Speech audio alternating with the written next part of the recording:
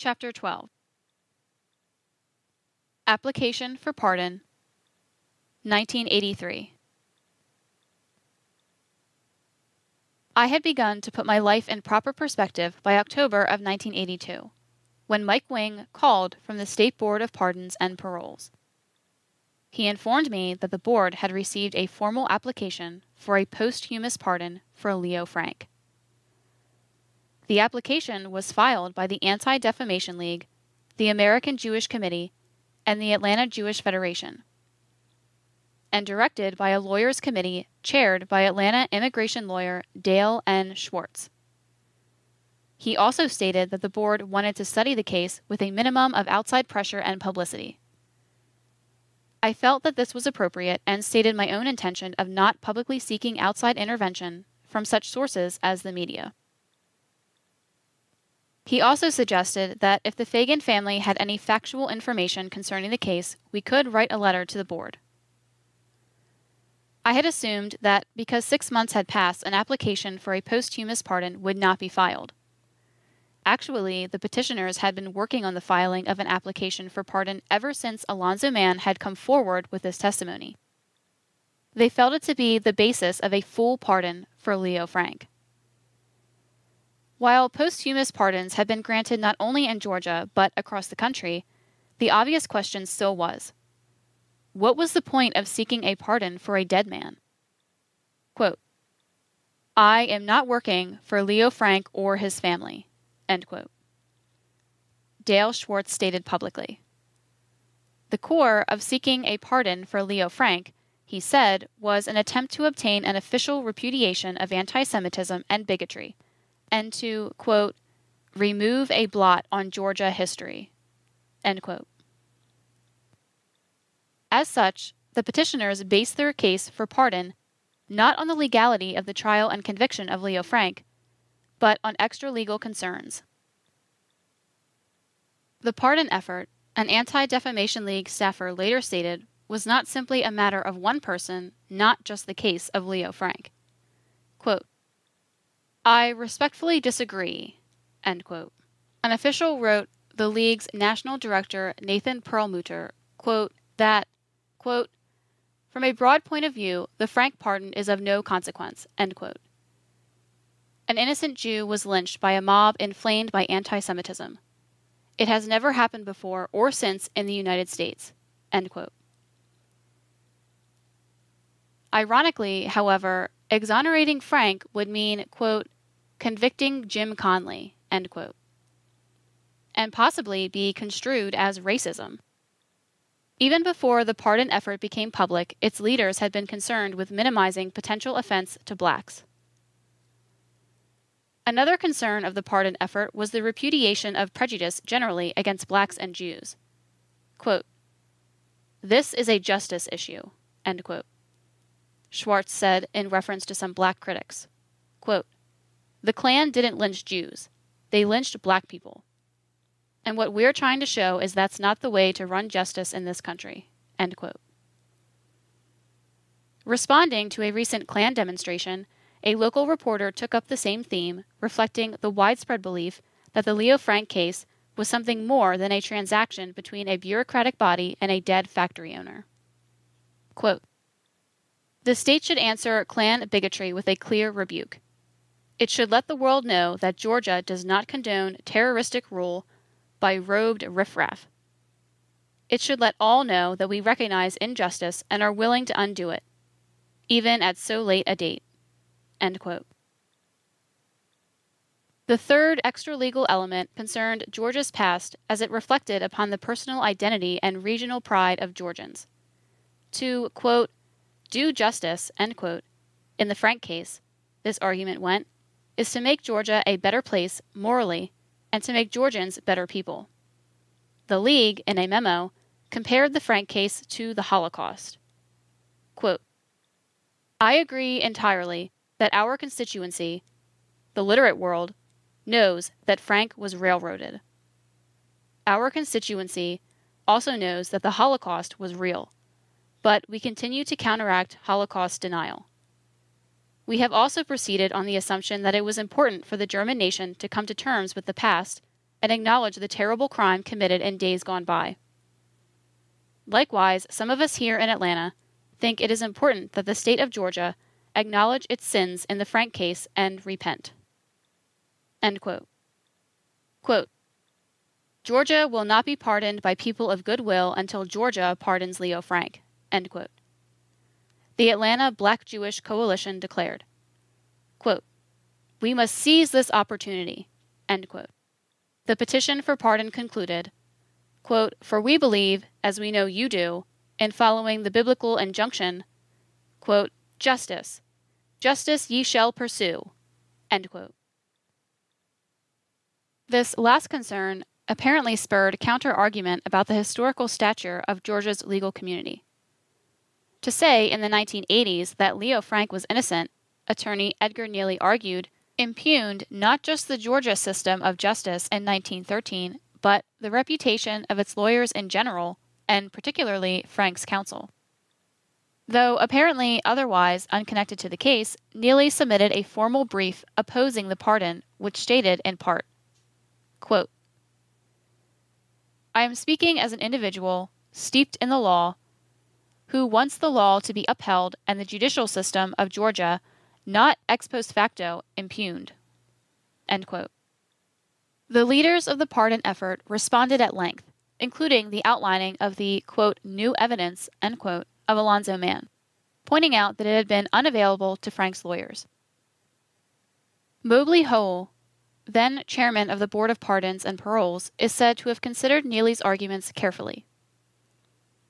There were 4 legal means of exonerating Leo Frank: a declaration by the governor proclaiming Leo Frank innocent, a resolution by either the House or Senate of Georgia, or both, proclaiming Leo Frank innocent, a complicated procedure of the courts beginning with an extraordinary motion for retrial, a pardon by the Georgia Board of Pardons and Paroles. And while Governor Joseph Harris, District Attorney Lewis Slayton, and the Georgia Senate all expressed sympathy for the effort to exonerate Leo Frank, all also recommended that they obtain a pardon from the Board of Pardons and Paroles. The petitioners began to see that a pardon would, in fact, best fulfill the extra-legal goals of Frank's exoneration, and that it would be considered by the public as definitive. Dale Schwartz commented, quote, "The public has come to understand the pardon process as an exoneration, particularly if it is coupled with a statement as to the innocence of the applicant." End quote. He stated that a gubernatorial proclamation might appear as, quote, "one of hundreds of such proclamations and would not have the publicity impact that a pardon would." End quote. The petitioners also came to feel that a court ruling might appear as though the Jewish community had manipulated a friendly judge. The goal, then, was a pardon from the Board of Pardons and Paroles. As Dale Schwartz told the editor of Israel Today in a 1984 interview, quote, "It was determined that Georgia would perhaps recognize the type of posthumous pardon which did not merely grant forgiveness for a crime committed in the past, but rather would ask the defendant to forgive the state for having wrongfully convicted him." End quote. To the petitioners, such a pardon seemed impossible to deny. It didn't take a lot of thought for me to realize that this was just the beginning. This time, I was personally involved and affected, and this was what I wanted. I didn't want to be left in the dark again about, quote, "news breaking," end quote, stories of the case. It seemed my quest had actually just begun. I wondered if I was mentally prepared for what was about to happen. My father suggested I contact the rest of the Phagan family. He, as well as I, knew that some of the Phagans would be quite distraught and angry over the seeking of a posthumous pardon. They had objected in March, when the idea was first broached, and would continue to object until they died. I did as my father wished, and we were right in our assessment of the family's opinion. They objected. And, as Mike Wing had stated to me, all, including the Phagan family, hoped for minimum publicity. In December, I contacted Mike Wing about the possibility of my father and I appearing before the board hearings on the Leo Frank case. He referred me to C.L.S. Moore, who would be in charge of handling the case, and again suggested that we write the board a letter.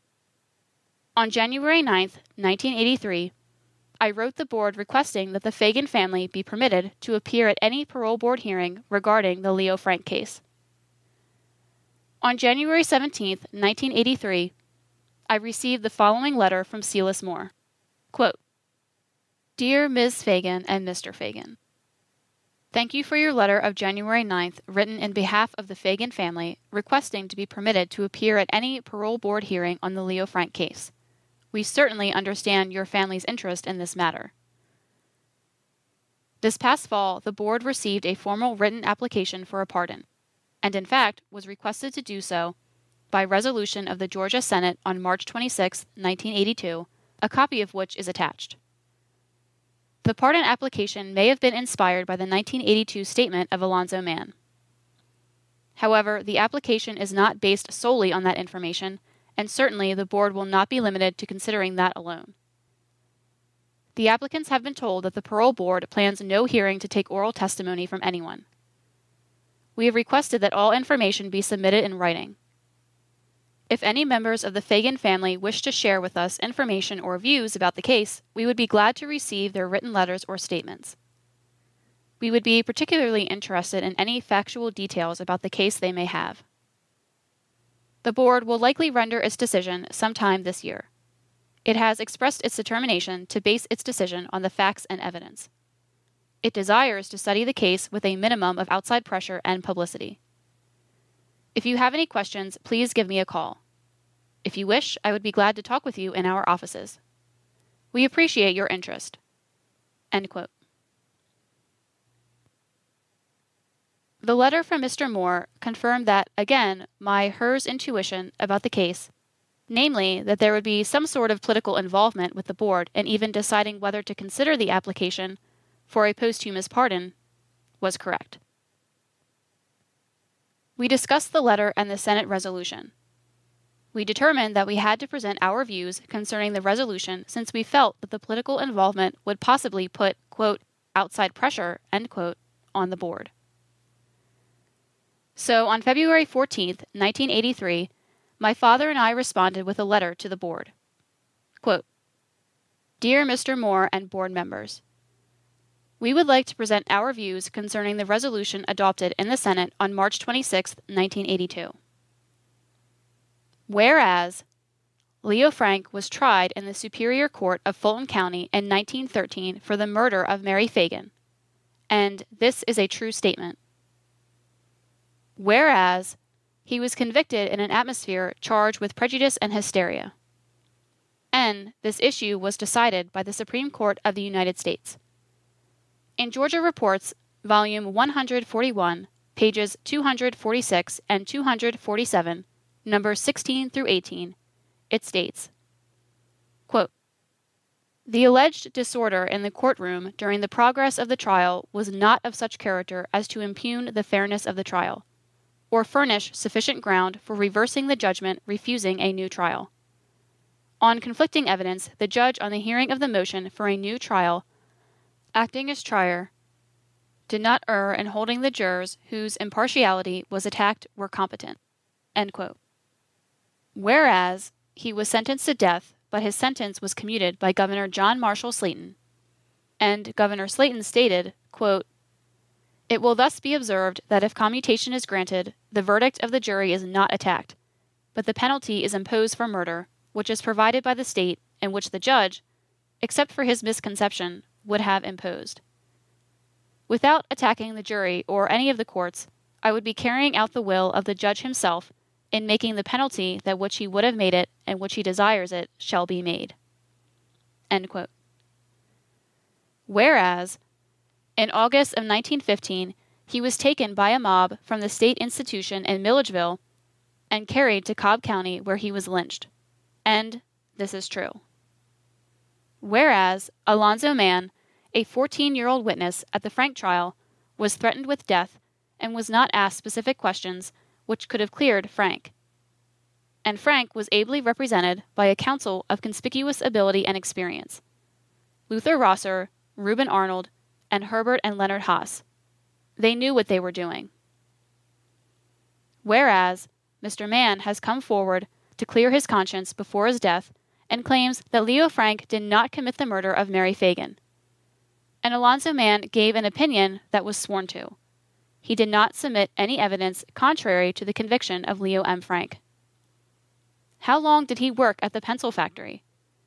I believe his testimony stated 2 Saturdays. We challenge and doubt his claim. Whereas, if Leo Frank was not guilty of such crime, it is only fitting and proper that his name be cleared even after his death. Leo M. Frank was convicted in a court of law by his peers and was duly sentenced to death. Now, therefore, be it resolved by the Senate that this body strongly requests that the State Board of Pardons and Paroles conduct an investigation into the Leo Frank case, and if the evidence indicates that Leo Frank was not guilty, the Board should give serious consideration to granting a pardon to Leo Frank posthumously. Over the past 70 years, no real new evidence has been submitted. On March 10, 1982, Mr. Mobley Hole stated, quote, "His innocence would have to be completely proven with complete evidence." End quote. This case will never be put to rest. Every 3 to 5 years, somebody reintroduces the case to the public. As Phagan family members, we hereby request a copy of the applicant's application and any evidence submitted. We also request any information regarding requests for the Leo M. Frank/Mary Phagan case in the future." End quote. At about the same time my father and I wrote the letter, my father registered as a lobbyist in the Georgia state capitol representing only himself. He wanted to have the privilege of going to the Capitol and to give a rebuttal to each of the 3 senators who had proposed the resolution. In this way, the family's feelings could be known.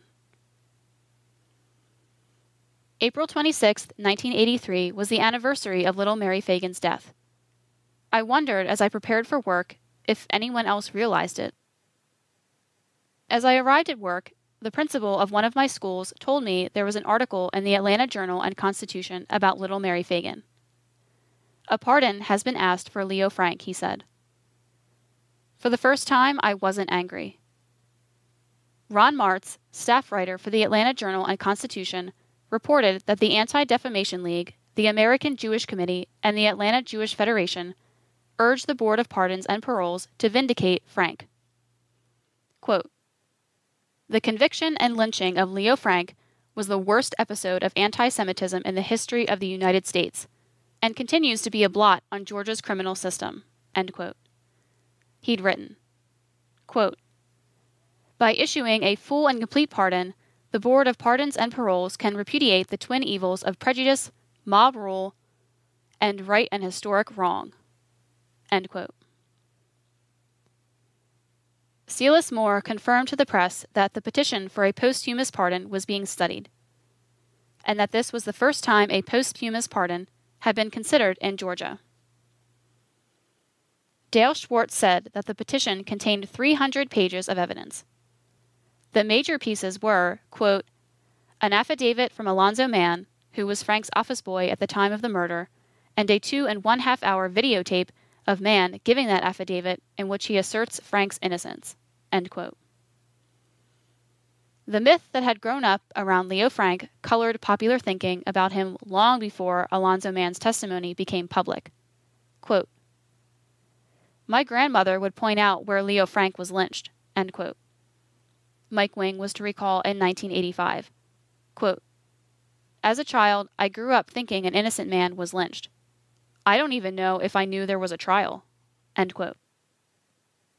A recurrent theme of the Leo Frank myth is the alleged confessions of Jim Conley. The pardon application claimed that Conley confessed at least 3 times. To an insurance agent, in letters to his woman friend, Annie Maud Carter, and to his attorney, William Smith. Schwartz would later say Conley confessed, quote, "thousands of times," end quote, and argue that these reports, quote, should, standing by themselves, warrant the granting of the posthumous pardon, end quote. Then there was the, quote, secret evidence, end quote, supposedly made available to John Slayton in 1915.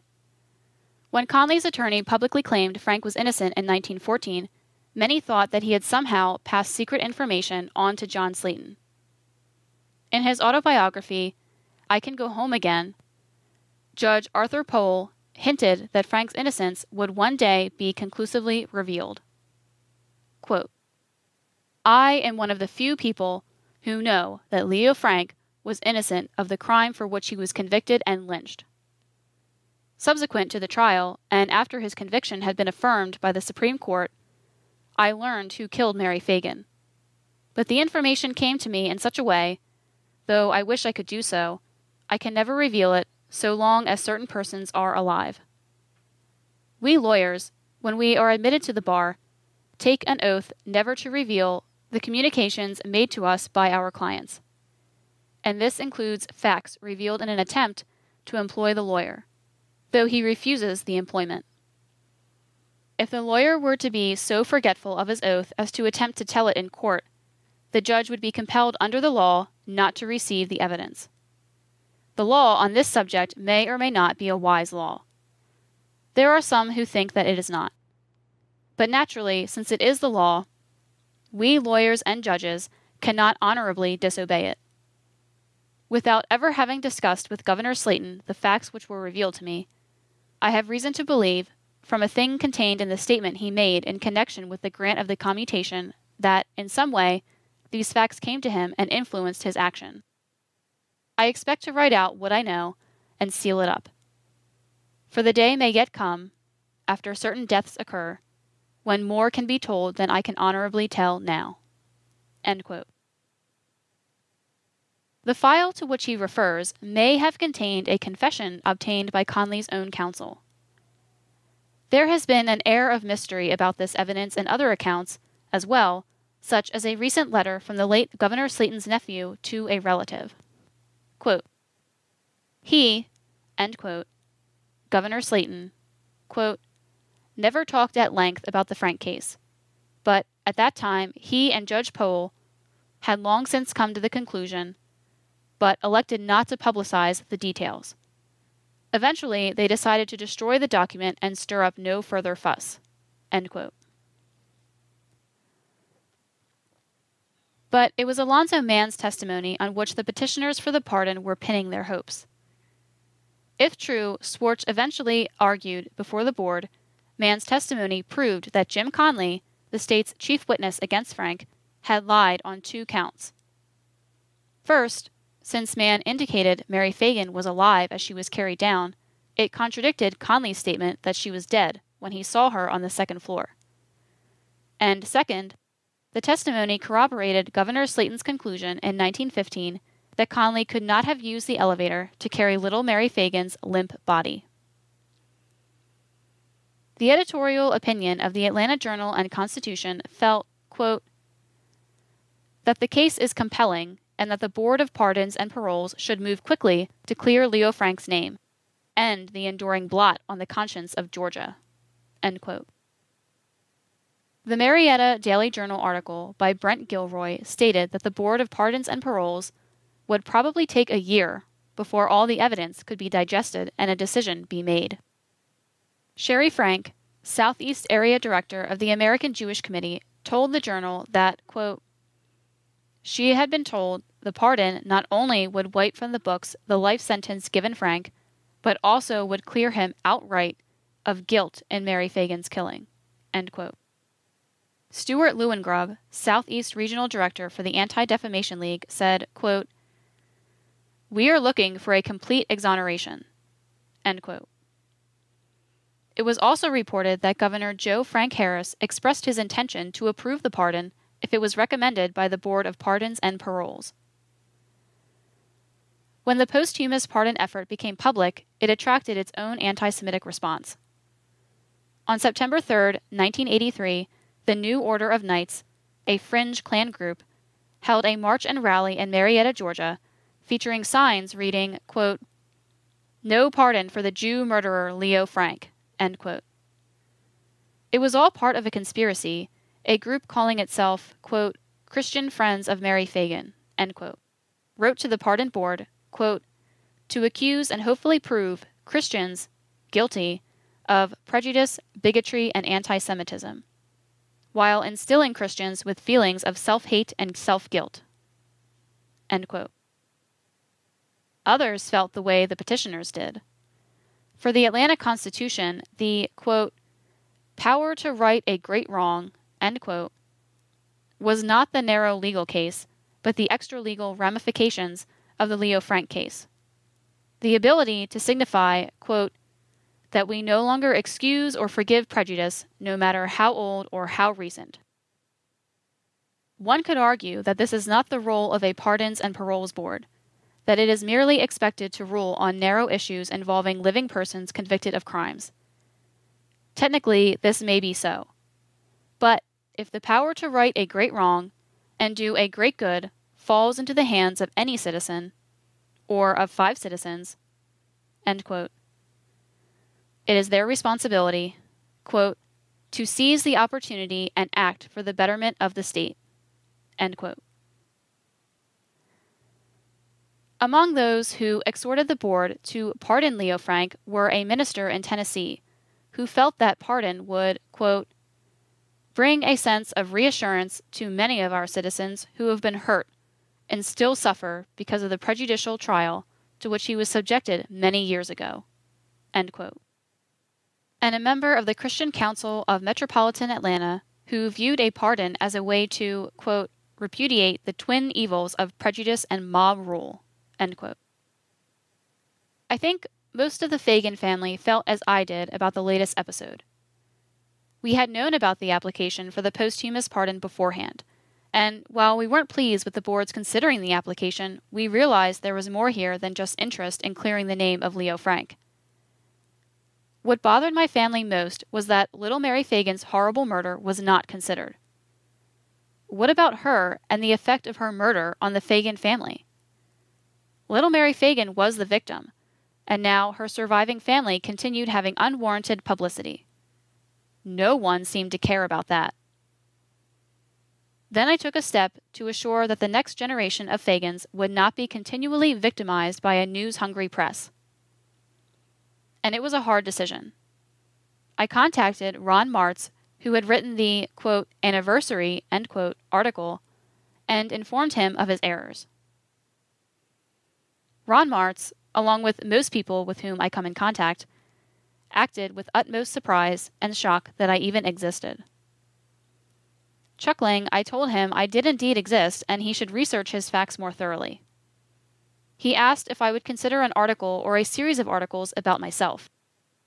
I told him I was not interested, but if I did reconsider, he would be second, as I would let the Tennessean have the first consideration. Several months later, I contacted the Tennessean staff and informed them I would like to meet Alonzo Mann, and asked if it could be possibly arranged. On July 19th, I met Alonzo Mann at my home. He, along with Jerry Thompson and Robert Sherborne, arrived about 11 o'clock a.m. I had had second thoughts about whether I was doing the right thing, but I knew when I met Mr. Mann that I was. He was dressed quite dapperly in a gray suit with a light pink shirt, straw hat, and he gingerly carried a cane. Of course, he was quite elderly now, but I could picture him as a young boy working in the pencil factory. Suddenly, I felt a lump of nervousness in my throat. Obviously, that same nervousness affected him, for we stood awkwardly in my living room until finally I thrust my hand out and said, quote, "I'm Mary Phagan," end quote. Taking my hand, he said, quote, "I'm Alonzo Mann," end quote. I ushered him over to the daybed and we settled back, sitting beside each other, leaning on the fluffy blue pillows. For about an hour, we looked through my huge scrapbook on the murder of Mary Phagan. At one point, I read him the article from the Tennessean about his visit to my great-aunt's grave, and although he must have seen the article before, he leaned forward, staring at the clipping, listening intently. By the time we had finished looking at the scrapbook, we had become friends, talking animately together, sharing confidences about Mary Phagan's murder, which knit us together although we had never met before. Finally, having made up a list of things which I wanted to ask him, I began to question him more formally. Quote, "Where were you born?" End quote. I asked soberly. Quote, "In Memphis, Tennessee. I had 2 brothers and 1 sister, all of whom are dead. My father was a doctor. Instead of paying with money, his patients paid with bacon, eggs, and ham, because most of the families could not afford medical expenses." End quote. His soft Southern accent washed over his words. My questions came more quickly. "How long did you stay in Atlanta after giving testimony?" "About a year. Then I joined the United States Army." "Did you ever go to the courthouse besides giving testimony?" "No, I just passed by." "Did you ever meet Mary Phagan?" "I didn't know Mary Phagan, but I knew her by sight." "Was she as pretty as they say?" "Yes." "How long did you work for Mr. Frank?"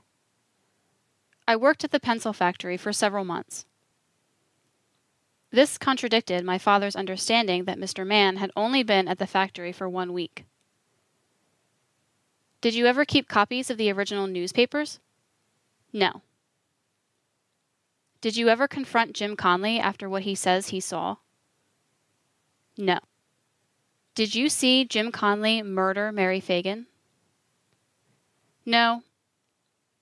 But I saw Jim Conley with Mary Phagan in his arms. I believe Jim Conley murdered Mary Phagan, not Leo Frank." I looked up and suddenly noticed that Mr. Mann appeared tired. His voice had grown less strong. "Are you all right?" I asked, concerned. He nodded. "I've had a heart operation recently," he said softly. "I have a pacemaker now." Shaking my head, I confided, "I have a heart condition also." "But how old are you?" he asked anxiously. 28, I replied. "To have a heart condition at 28, how difficult that must be," he said sadly. I nodded. "But it's something you learn to live with." "Yes," he agreed sympathetically, "accepting life is something we all have to learn." We began once again to talk of the murder. He told me that after he encountered Jim Conley, he went home and told his mother what he had witnessed. She told him not to offer any other information if he wasn't asked. When the detectives arrived at his home, they asked him what time he left. That, he said, was their main concern of his account in the matter. He had felt that if he had been asked specific questions, the course of history might have changed. Then he related a story about little Mary Phagan that to this day I picture in my mind. A bunch of young girls were pushing a red wagon. In the wagon was little Mary Phagan. Her hair was pulled up with big bows. She was beautiful and laughing. As Mr. Mann recalled the information, I felt for him as I have felt for myself. He, like me, was faced with a struggle. This was his way of resolving it, to come forward and tell the world what he believes he had seen. I wasn't angry at him. I could never be, for I was brought up to respect others' opinions and their values, and with a sense of what one has to do to be true to his own beliefs, whatever the difficulty. I empathized with him. Our talk had lasted 4 hours. We were both exhausted. As Mr. Mann was preparing to leave, he told me that his main purpose was to get Leo Frank pardoned, and that he had personally asked the board for a pardon. He asked me to tell the board again that Leo Frank did deserve a pardon, to come with him. I felt that I just couldn't. But something was stirring in the back of my mind. I had automatically accepted the Phagans' assumption of Leo Frank's guilt, as had my dad. Here, in Alonzo Mann, was a nice, presumably honest, and gentle human being who strongly believed otherwise. What was the truth? Would it ever be known? On July 20th, my father received the Thunderbolt, issue number 290 from the current association of the Ku Klux Klan. Many years before, they had asked my father for a Remember Mary Day, and he had objected. My father did not object then and does not object now to anyone or any organization wishing to pay respects to little Mary Phagan. He objects to individuals or organizations who use little Mary Phagan's death for their own prejudicial purposes. My father wrote the Anti-Defamation League in Atlanta to find out more about the Thunderbolt. He received the following letter from Stuart Lewengrub. Quote, Dear Mr. Phagan, thank you again for letting us know about the approach that was made to you by a representative of the Thunderbolt concerning resurrecting the Leo Frank case. You can be sure that your aunt's memory would have been used solely for a vehicle to promote anti-Semitism.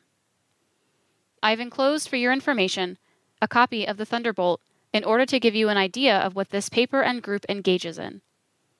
For the extreme vulgarity, see especially page 10. End quote. The KKK reprinted in its entirety the statements of Judge Randall Evans, Jr. from the Augusta Chronicle-Herald, dated May 15, 1983. In here, Judge Randall Evans, Jr. stated the review of the case and discussed Leo Frank's appeals to the Supreme Court of Georgia. Quote, The Supreme Court consisted of legendary giants: Justice Lumpkin, Justice Beverly Evans, Justice Fish, Justice Atkinson, Justice Hill, and Justice Beck. That court affirmed the conviction, with Justices Fish and Beck dissenting as to the admission of certain evidence. But on motion for rehearing by Frank, the entire court unanimously refused to grant the motion for rehearing.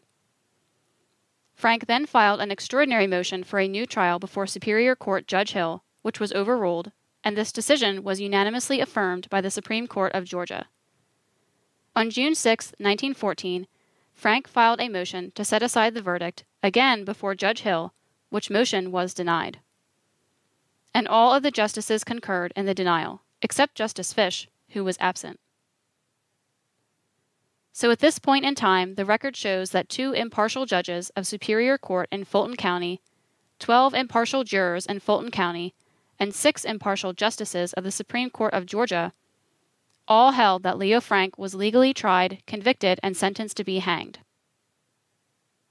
Bear in mind, this was not in a rural county of Georgia where influential politicians are sometimes thought to sway juries, but it was in the most populous county in the South where it was not shown or even suggested that Jews are the objects of bias. Leo Frank's race was not an issue in the case during the trial. But the Jewish community of the entire United States sought to shield Frank by saying he was convicted because he was a Jew. Nothing is further from the truth. Money was raised on the streets of New York and elsewhere in the Jewish community for Leo Frank's defense. The best lawyers were employed, including the top defense lawyer in Georgia, Reuben Arnold, associated with and aided by Rosser and Brandon, Herbert Haas, and Leonard Haas. But the evidence was overwhelming, and it is still so today. It is interesting to note that Governor John M. Slayton's term as governor expired on June 21, 1915. Frank's final date for execution was set for the next day, June 22, 1915. On his last day in office, Governor Slayton commuted Frank's sentence to life imprisonment, thereby thwarting and overturning the due process of law as set forth by the Superior Court of Fulton County and the Supreme Court of Georgia. People were so aroused and dumbfounded by this maneuver, they went to the Slayton mansion. But the governor called out the National Guard for his protection and succeeded in escaping. Mobs formed in many other parts of Georgia on learning of the rape of the judicial process by Slayton. The Jewish community nationwide directed its wrath in large part towards Thomas E. Watson of Thompson, charging that Watson had written incendiary articles in his Jeffersonian, which contributed to Frank's conviction. They urged that Frank was a victim of racial prejudice and bias towards Jews. Now comes, quote, newly discovered evidence, end quote, which is claimed would have proven Frank innocent. Not so. A year ago, the new witness, one Alonzo Mann, was first located, and said that as a young man he saw a Negro with the body of Mary Phagan in the basement of the factory building, and that he had remained silent for around 70 years because he was so young at the time, and he just didn't know what to do about it. Our State Department of Archives even wrote in one of its publications that this, quote, new evidence, end quote, seemed to prove Frank innocent. I wrote the Department of Archives and pointed out that this was not new evidence at all. That during the trial of the case, it was plainly proven that Jim Conley took the body to the basement. And the Archives Department replied with an apology and, in effect, said it had goofed. That correspondence is now a part of our Department of Archives. The suggestion that a governor or board of pardons and paroles may pardon a deceased person is completely ridiculous. The Constitution of Georgia provides that, quote, "The legislative, judicial, and executive powers shall forever remain separate and distinct," end quote. The executive department has no power whatever to reverse, change, or wipe out a decision by the courts, albeit while the prisoner is in life he may be pardoned. But a deceased party cannot be a party to legal proceedings. Eubank v. Barber, 115, Georgia, APP 217-18. If Leo Frank were still in life, he could apply for pardon, but after death, neither he nor any other person may apply for him. As the Supreme Court of Georgia held in Grubb v. Bullock, Governor, 44, Georgia, 379, quote, "It," end quote, pardon, quote, "must be granted the principal upon his application, or be evidenced by ratification of the application by his acceptance of it," end quote. The pardon. Quote, "Leo Frank's case was finally terminated absolutely against him by the Supreme Court of Georgia on June 6, 1914. He lived thereafter until August 16, 1915, and never did apply for pardon. It is too late now for any consideration to be given a pardon for Leo Frank. Pardon can only be granted to a person in life, not to a dead person. To illustrate the folly of such proceedings, could someone at this late date apply for a divorce on behalf of Leo Frank? The blood of a little girl cries out from the ground for justice.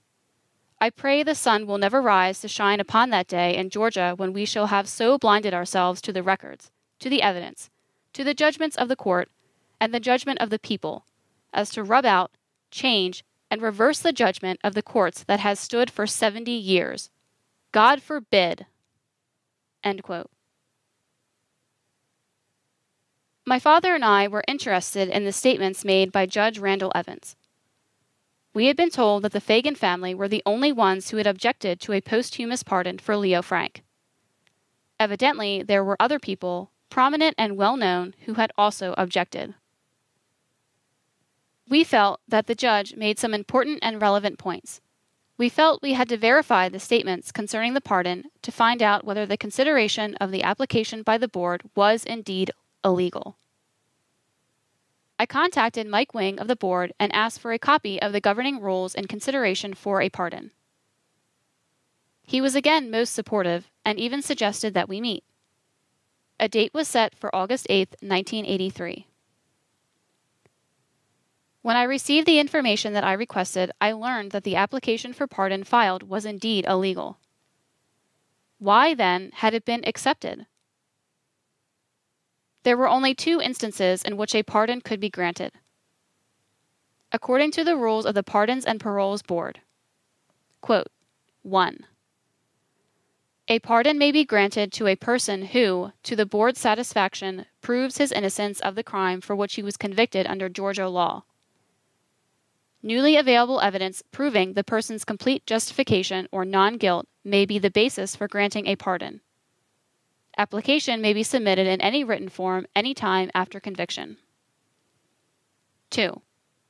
A pardon which does not imply innocence may be granted to an applicant convicted under Georgia law who has completed his full sentence obligation, including serving any probated sentence and paying any court-ordered payment, and who has thereafter completed 5 years without any criminal involvement. The 5-year waiting period after sentence completion may be waived if the waiting period is shown to be detrimental to the applicant's livelihood by delaying his qualifying for employment in his chosen profession. Application must be made by the ex-offender on a form available from the board on request. End quote. On July 22nd, I went to Nashville to meet the whole Tennessean staff, including John Siegenthaler, the president and publisher. Jerry Thompson, Robert Sherborne, and I went to lunch, and on our return, a special tour was arranged for me so that I could understand the operation of a newspaper. For the first time, I realized the minute details that had to be seen to before an article could be printed. At 3 o'clock, I met with John Siegenthaler, also Frank Ritter, who was deputy managing editor, and Jerry and Robert, as well as Sandra Roberts. On the wall of John Siegenthaler's office was a picture of the jury that convicted Leo Frank. Quote, "The picture will remain there until a pardon is granted," end quote, Mr. Siegenthaler said. The staff was very cordial, courteous, and helpful to me. We shared our opinions, both pro and con, and we remained strong in them.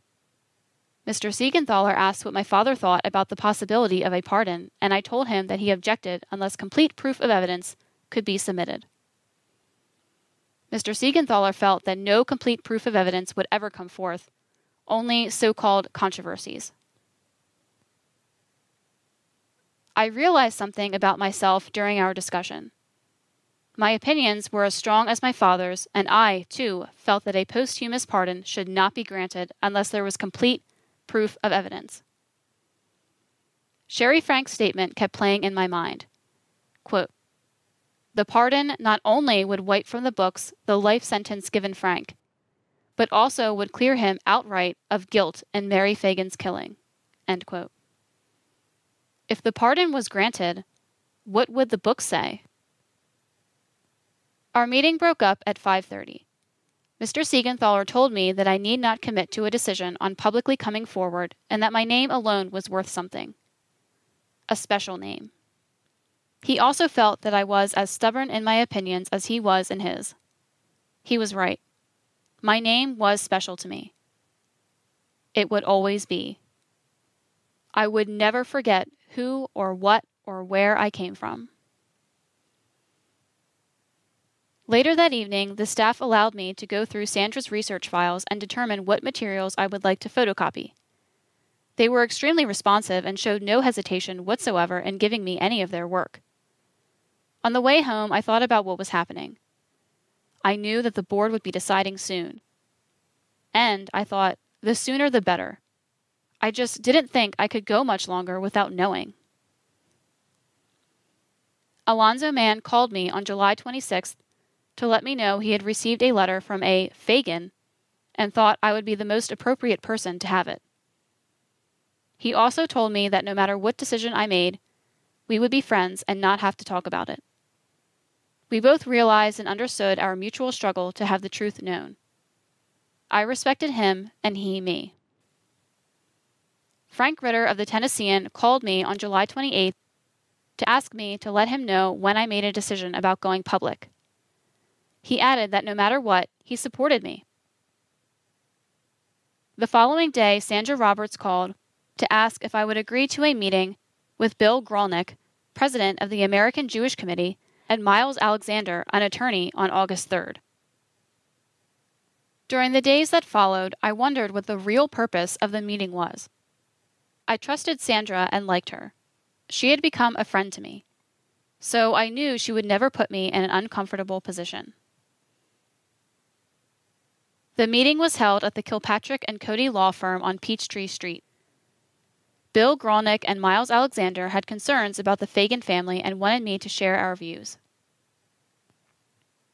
One of the concerns was with the Phagan family, especially my father's and my attitudes were toward their organizations. I told them that we didn't condemn or object to them with regard to their seeking to pardon Leo Frank, but that we did object to a pardon unless complete proof of evidence could be substantiated. We understood their position and hoped they understood ours. They wanted to know how we would feel if a pardon were granted without such evidence. I told them I knew my father would be mad as hell and that he would seek legal advice if the pardon were granted without adequate proof. My impression was that they felt that Leo Frank did not have a fair trial according to today's standards. They wanted to know how I would deal with the situation if I were Leo Frank's great-niece, but I told them I could only deal with the questions and heritage that were mine. On August 8, 1983, my father and I met with Mike Wing of the Board of Pardons and Paroles. I drove to my parents' home in Decatur, and we agreed the easiest way to get downtown would be via MARTA, the rapid transit system in Atlanta. While we were riding, my father recollected some stories and spoke of childhood memories. As we rode, he described and pointed out where my grandfather lived as a young man and the location of the Fulton bag mills where he worked. He explained to me the hard life my grandfather had, but expressed proud feelings for his father. Quote, "My father wanted his children to do better than himself, and I feel the same way. I am as proud of you as he was of me." End quote. My father squeezed my hand lightly. We arrived at 2:00 p.m. and registered in the waiting room. Silas Moore greeted us and then introduced us to Mike Wing. Mike Wing was cordial. We freely discussed the idea of a posthumous pardon for Leo Frank. My father did most of the talking. He informed Mike that the Phagan family was opposed to the granting of a posthumous pardon because there was no absolute proof of Leo Frank's innocence. He felt that Alonzo Mann's affidavit offered no proof, but was merely Mr. Mann's opinion that Leo Frank did not commit the murder. The controversies which my father said were so-called were exactly that. He felt that they could not be proven, and what was essential was the transcript at the Supreme Court of Georgia. And he wanted evidence. Not statements, not hearsay, not resolutions. He wanted evidence that would stand up in a court of law. The known facts were brought out during the trial. The jury heard them, and the jury of Frank's peers convicted him. He would fight for Frank's exoneration if new evidence were brought forward, he declared. We would be the first ones to stand up and support that exoneration. My father's other main point was that those who were seeking the pardon chose to impose today's judicial standards for a trial that occurred in 1913. Quote, "How can one compare yesterday with today?" End quote. He asked. Quote, "Today's laws are built on yesterday's court decisions." End quote. Quote, "The lynching is a different matter," end quote, my father stated. He said, quote, "I neither condemn or condone it. Again, we cannot judge yesterday's values based on today's standard of morals." End quote. My father told Mike that he was not in any way associated with the Ku Klux Klan, but felt that any person or organization could and should have the right to pay little Mary Phagan tribute as long as it wasn't for their own prejudicial purposes. My father then described the "Remember Mary Phagan" incident in 1974 to which he had totally objected. Mike told us that Judge Randall Evans, Jr., who was quoted in the Thunderbolt, was not a member of the Klan or had any association with them. He informed us that he was a retired judge and felt that the courts of Georgia should be upheld in dealing with the Leo Frank case. Then he told us about Edgar Neely, the attorney who also opposed the pardon. My father explained his reasons for wanting to be present when the board discussed the case. Again, Mike stated that no oral testimony would be taken, but that the board might consider granting us a review. My father felt we had a right to it. We thanked him for notifying us in advance about the application for a posthumous pardon and for the opportunity of discussing in person our views with regard to it. On August 9th, I contacted Edgar Neely. I wanted to know why he opposed the pardon. He told me that the April 26th article made his blood boil. He personally knew Reuben Arnold and Hugh M. Dorsey and felt it was a disgrace to discredit these fine lawyers. He had even argued cases against Reuben Arnold and felt he was brilliant. He stated that the evidence is, quote, "flimsy because no one is alive to dispute Alonzo Mann," end quote, and that he wanted to uphold the courts, quote, "as Leo Frank got a fair trial for that time," end quote. Therefore, he had written a letter to the board stating his opposition. Sandra Roberts called and asked me how the meeting went with the board. I told her the Phagan family, including myself, opposed the pardon. I also told her I would make a decision about going public by the end of August. I was ready for another big step. On August 29, 1983, I decided to acknowledge my name and legacy to the press. I called Sandra and told her. Frank Ritter called back within minutes, and we set September 5th for my interview. On September 1st, the Marietta Daily Journal reported, Harris, Pardons, Paroles Board should reconsider Frank case. The article, by Bill Carbine and Merritt Cowart, was, my family felt, further outside pressure on the board to determine its decision. Governor Harris was quoted as saying, quote, "From what I've seen and heard, the case deserves reconsideration. From the recent evidence, and from what I've heard, I think it is something that the Pardons and Paroles Board could consider." End quote. The governor did not say whether he would recommend a posthumous pardon for Frank, as several of the Jewish organizations suggested. Dr. Edward Fields of Marietta, head of the New Order of Knights of the Ku Klux Klan, maintained the board could not posthumously pardon anyone in Georgia and based his argument on the opinion of retired Judge Randall Evans, Jr. Fields scheduled a KKK march for Saturday, September 3rd from Marietta Square to Mary Phagan's grave, located off Powder Springs Road. Expectations were that approximately 100 to 150 Klansmen would come to the Remember Mary Phagan services. They planned for the Reverend Tom Robb of Harrison, Arkansas, to lead the eulogy and for a wreath to be placed on Mary Phagan's tombstone. Marietta Mayor Bob Flournoy announced that a service would be conducted at the First Baptist Church at 148 Church Street in Marietta for all those people opposed to the KKK rally. September 3rd arrived. I stayed home. I felt afraid.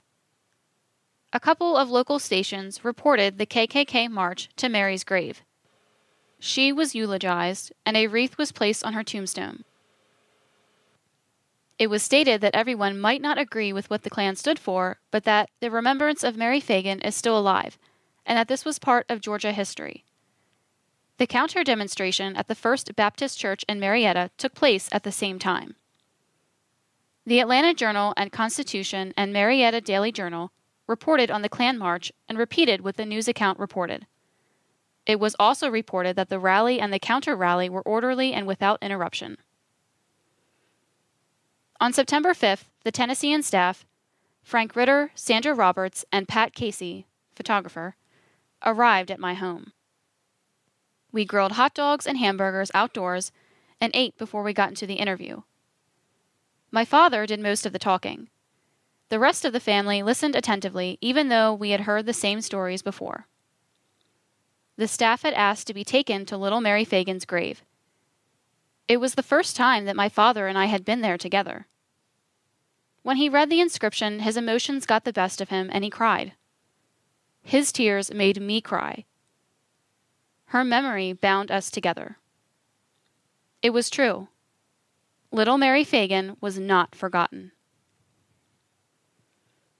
We felt strongly that the story in the Tennessean, Little Mary Phagan is not forgotten, would be done honestly, accurately, and with sensitive feelings toward us.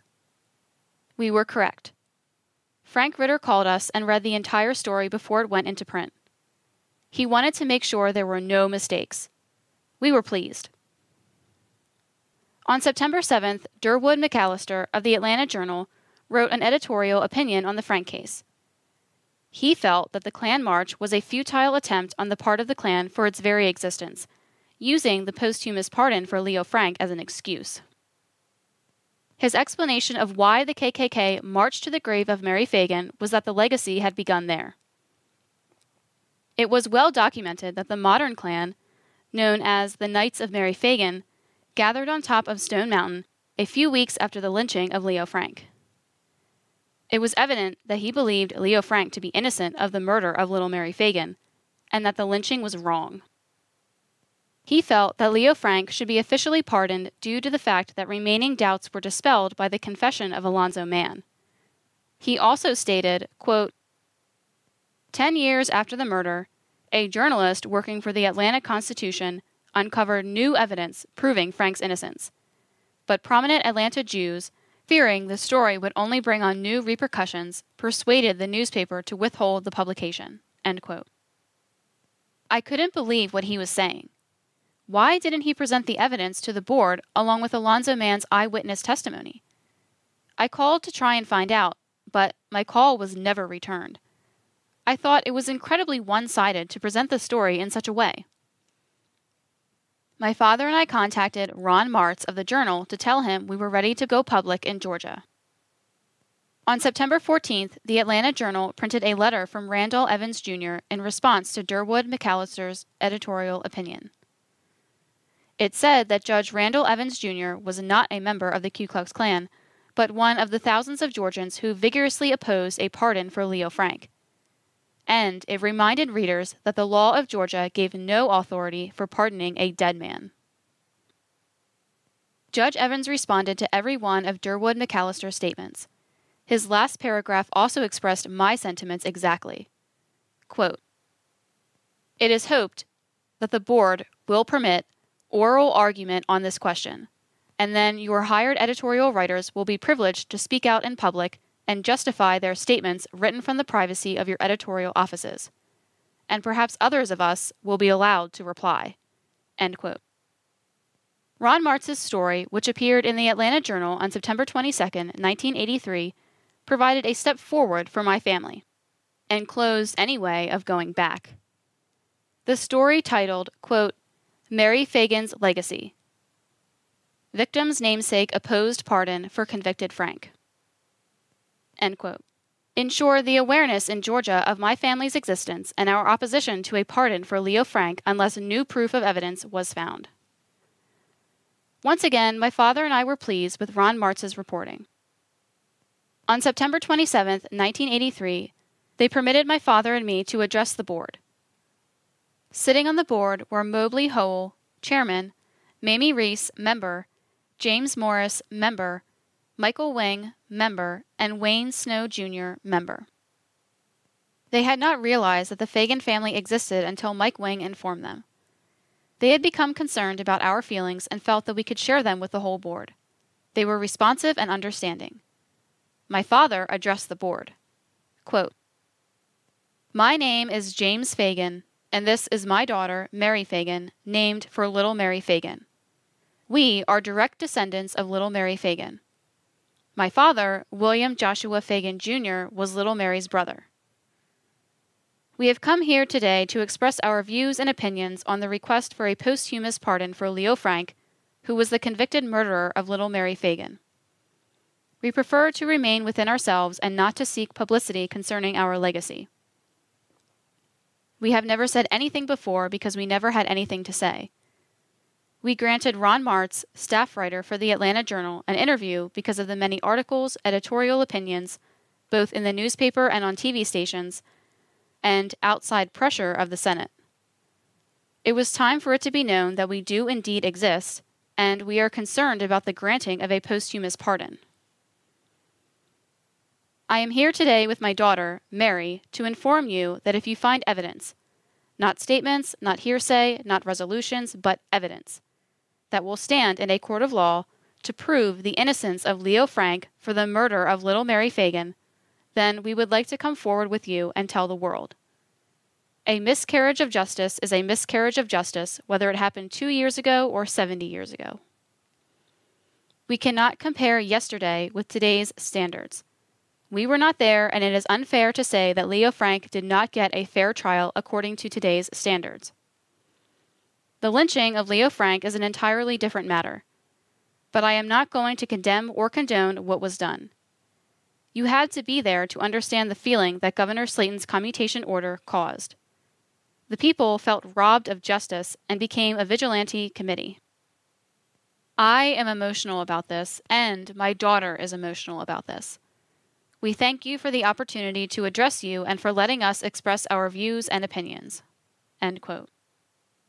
I listened to my dad as he spoke and felt proud to be his daughter and to be a Phagan. Mobley Hole asked if any of the members had any questions. There were none. Mr. Hole told us the nicest part of this tragedy was that the board had the opportunity to meet my father and me. Quote, "Young lady," end quote, he said, quote, "You are beautiful and have a startling resemblance to your great-aunt," end quote. I smiled and thanked him. He also told us that the board would render its decision by the end of 1983. The rendering of this decision weighed heavily on my mind in the following months. During that time, the New York Times, Washington Post, and U.S. Magazine sent reporters to interview my father and me. One of the reporters told me outright that my grandfather and father, quote, "have been lying," end quote, and that Leo Frank was innocent. My nightmares returned. In December, the Atlanta Journal and Atlanta Constitution reported that the Board of Pardons and Paroles would announce its decision sometime during the last 2 weeks of 1983. Finally, I thought, it would be over. Or would it? On December 22, 1983, my father went to the state capitol building where the board was to announce its decision. I had left Atlanta that morning for Michigan to spend Christmas with Bernard's family. I wouldn't be there.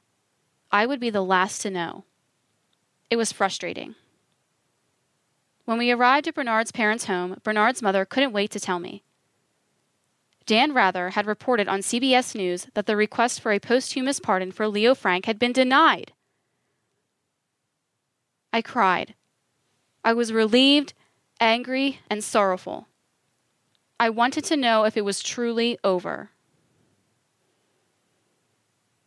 The board had begun work on the pardon in January 1983, pretty much going over the same routes of investigation that John Slayton had 68 years earlier. It organized an investigation staff under the direction of Chairman Silas Moore. This staff was presented with, quote, "evidence," end quote, newspaper accounts, the trial brief, books, and letters, along with short summaries.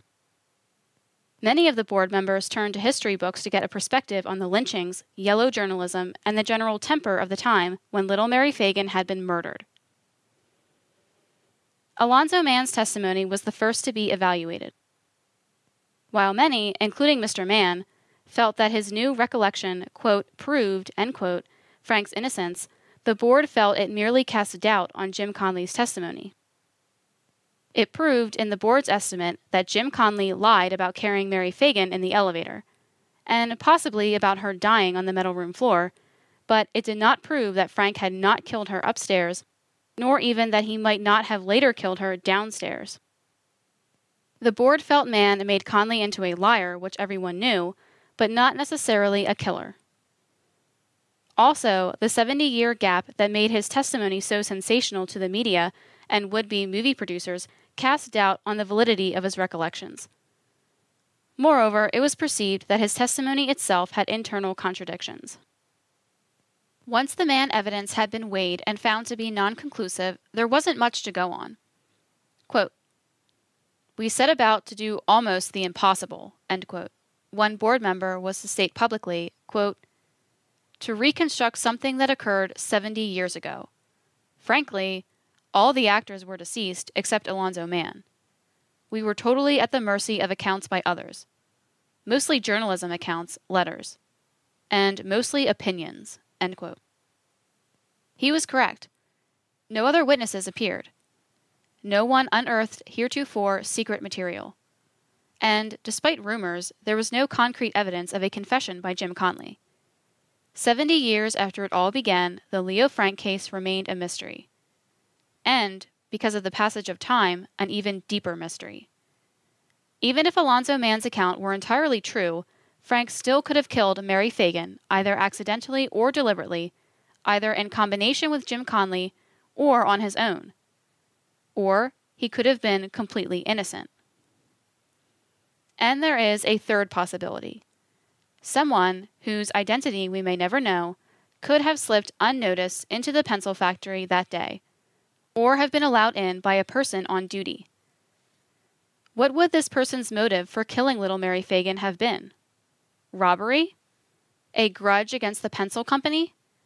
Anger at Mary because she may have rejected advances this person might have made to her? I wondered. How many others had thought of this possibility?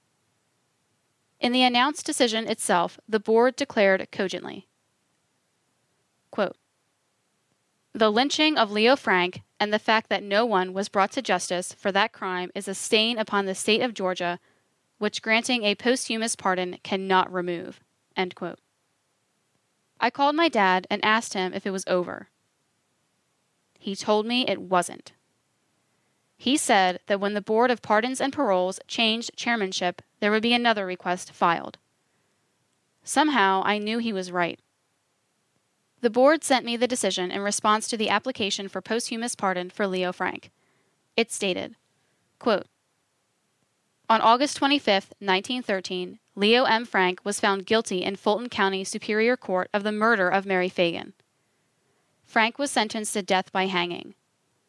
For almost 2 years, the case was appealed unsuccessfully up to the highest levels in the state and federal court system. On June 21, 1915, Governor John M. Slayton commuted the sentence of death to life imprisonment. On August 17, 1915, a group of men took Leo M. Frank by force from the state prison at Milledgeville, transported him to Cobb County, Georgia, and there lynched him. On January 4, 1983, this board received an application from the Anti-Defamation League of B'nai B'rith, the American Jewish Committee, and the Atlanta Jewish Federation, Incorporated, requesting the granting of a full pardon exonerating Leo M. Frank of guilt of the offense of murder. In accepting the application, the board informed the applicants that the only grounds upon which the board would grant a full pardon exonerating Leo M. Frank of the murder for which he was convicted would be conclusive evidence proving beyond any doubt that Frank was innocent. The burden of furnishing such proof would be upon the applicants. The information which has been submitted to the board in this matter is considerable. The pardon application, prompted by the affidavit of Alonzo Mann dated March 4, 1982, is accompanied by numerous other documents submitted in support of the pardon.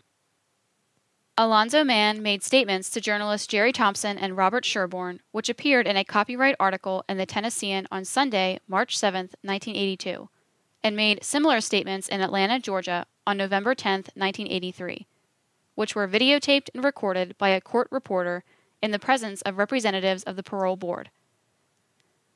Mann's major point was that, upon re-entering the front door of the National Pencil Company building on April 26, 1913, shortly after noon, he saw the limp form of a young girl in the arms of Jim Conley on the first floor.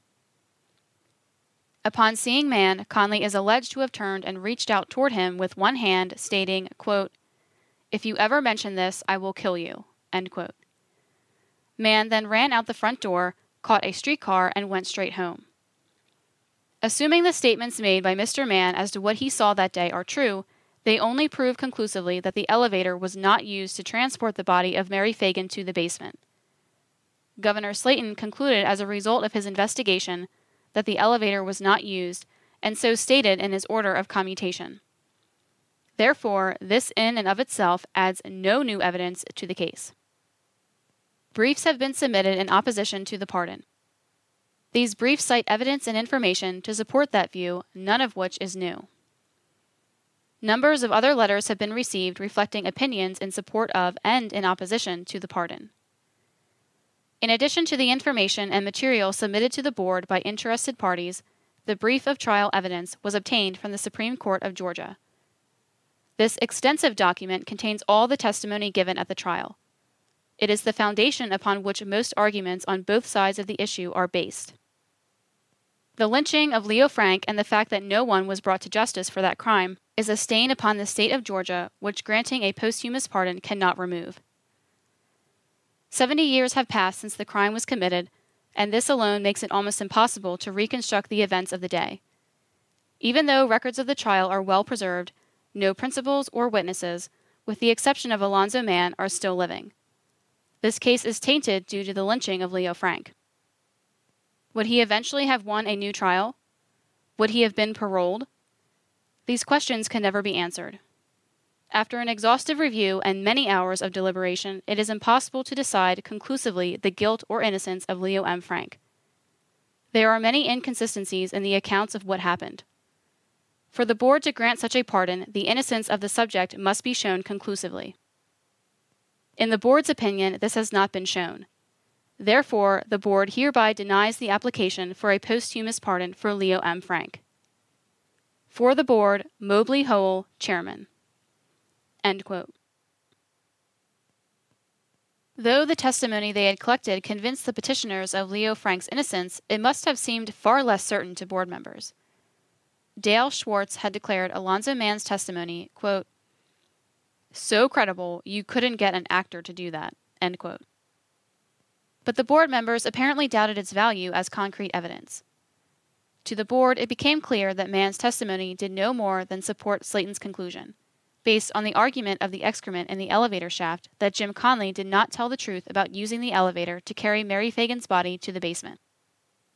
But at worst, considering that it took 70 years for Alonzo Mann to come forward, as well as a couple of unsupported assertions in his testimony, the testimony proved nothing at all.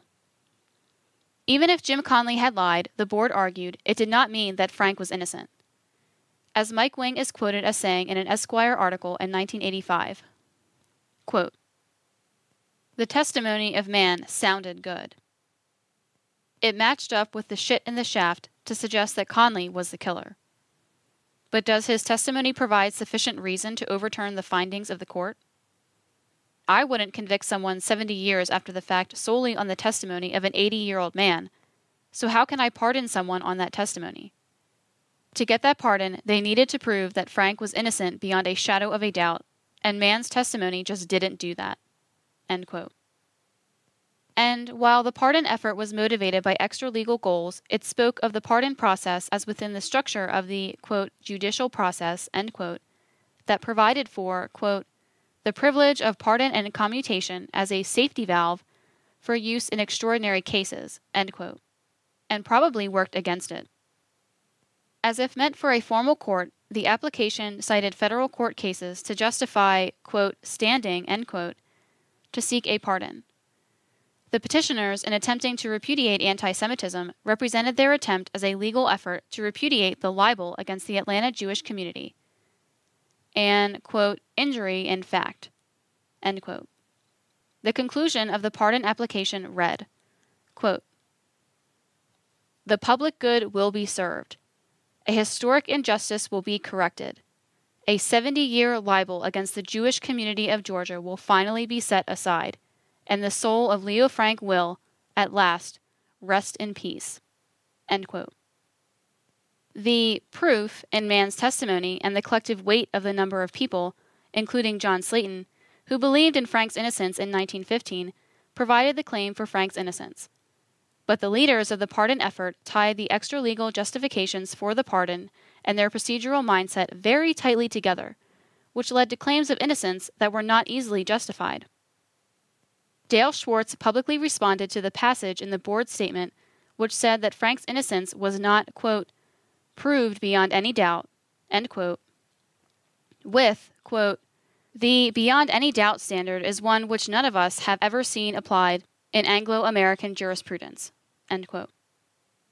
Yet the pardon application itself stated that, quote, "the statement of facts demonstrates Leo Frank was innocent to a mathematical certainty," end quote. The response to the board's denial of pardon was immediate and vociferous. The Atlanta Constitution ran an editorial cartoon showing 3 men, labeled as board members, packing away a crate. The cartoon was captioned, quote, "Well, that's done. Now where can we stash it?" End quote. Television and radio broadcasters took up the cry, as did the 3 groups who had filed for the posthumous pardon: the Anti-Defamation League, the American Jewish Committee, and the Atlanta Jewish Federation.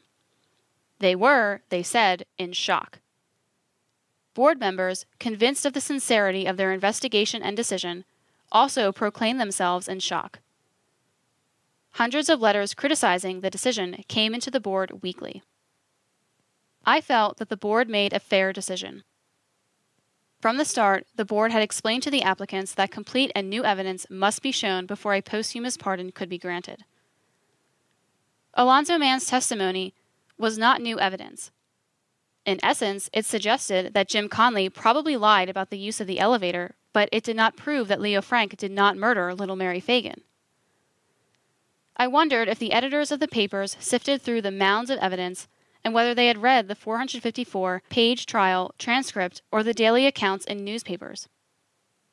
I was amazed that the Atlanta Journal stated on December 23, 1983, quote, "A network news anchor told his viewers last night that Georgia had refused to clear the name of Leo Frank." That's not quite true. Leo Frank's name has, in all but the most formal sense, been cleared for decades. His innocence is understood and accepted by all, but those few whose hearts are clouded by connection to Mary Phagan or blackened by remnants of the kind of bigotry that killed him." End quote. I felt they were wrong. There are many people in Georgia not related to little Mary Phagan and not bigoted who believe Leo Frank to be guilty. In fact, I have met some people of the Jewish faith who believe Frank to be guilty.